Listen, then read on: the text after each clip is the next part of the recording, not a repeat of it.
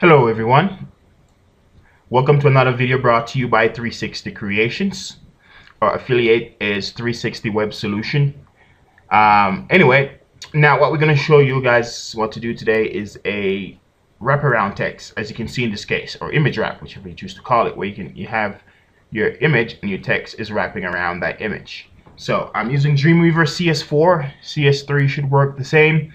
I've only used CS3 for about a month, and I've never actually done this on CS3, so I'm sure CS3 would work the same. So anyway, what I'll be showing you how to do this today. So let's close this out.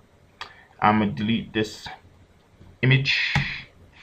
So okay, let's say we want an image right where I had it before, which is right here.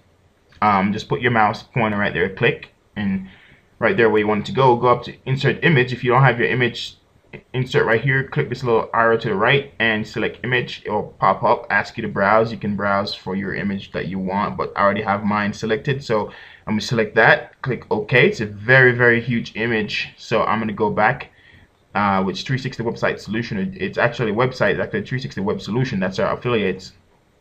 They design websites for you. Anyway, let's go here. I'm gonna rescale this. I know I want this around, say, 200 pixels in width, and I'm gonna do 150 pixels in height. Okay, now that we have it's still selected. If you notice, it's still not wrapping around our text is not wrapping around this image still, even though we have it selected. So let's go down here to where it says align. Select your image, make sure your image is selected. Go down here where it says align. Click on align and click align left. And look what happens. Your whoops. If anyone knows how to before I go for it, anyone who knows how to debug Camtasia Studio 7, I'm using Camtasia Studio 7. It has bug. It won't let me drag or highlight anything when it's running. But anyway, this is how you do it. And as you can see, it's wrapping. If you double click your image again and you want it to go to the right, you just click align right. And see, it aligns to the right as well. But so that's how you do text wrap. I'm gonna put it back to the left, and we're gonna preview this in the browser. Go back to the left. I am going to save this,